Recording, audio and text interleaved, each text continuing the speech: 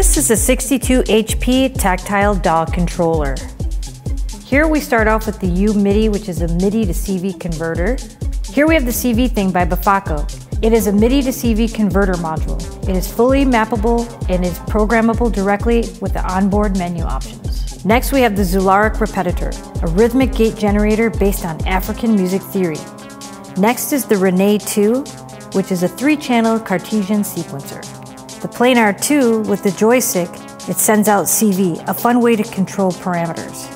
Up here we have 2 FSRs, Force Sensing Resistor, touch control pads. In this setup there are 2 modules that are making the communication between the DAW and the modular setup possible.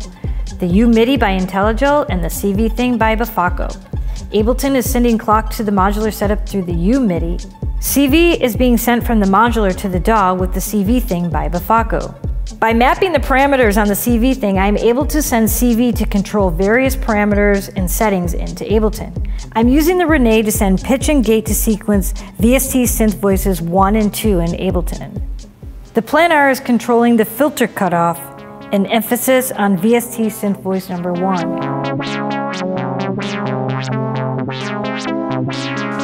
I mapped the additional outputs on the CV Thing to allow the CV to control the mute on the kick track with the first FSR touch plate.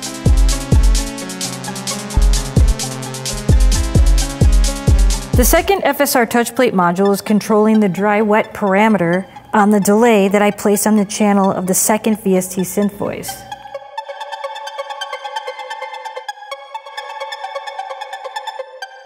Lastly, to create more movement in the sequence for synth voice 2, I'm using the Zularic Repetitor to clock the Y sequencer track on it.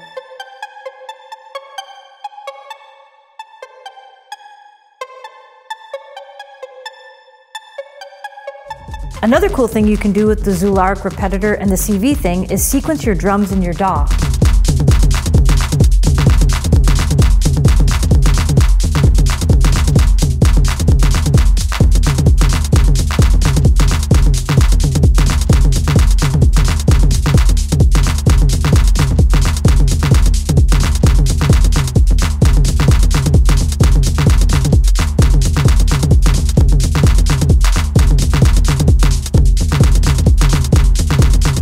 So this is a 62 HP Tactile DAW Controller. If you'd like to see more 62 HP videos, be sure to hit the like and subscribe buttons below. Thanks for watching.